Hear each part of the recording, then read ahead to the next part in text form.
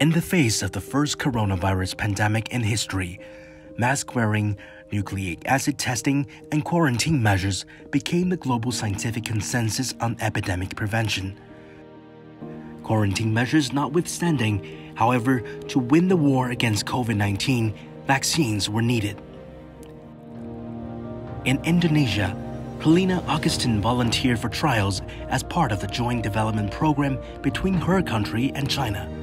For her, these were more than just medical trials. They were a humanitarian act.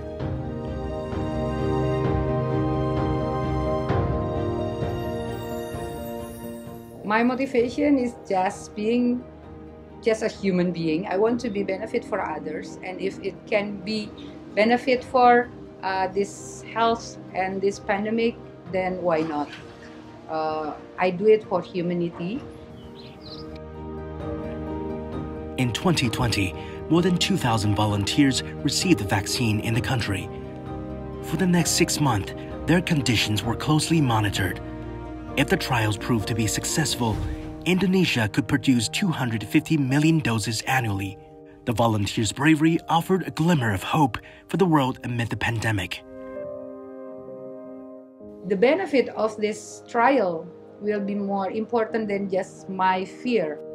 Thanks to such efforts, the emergency use of vaccines began in late 2020.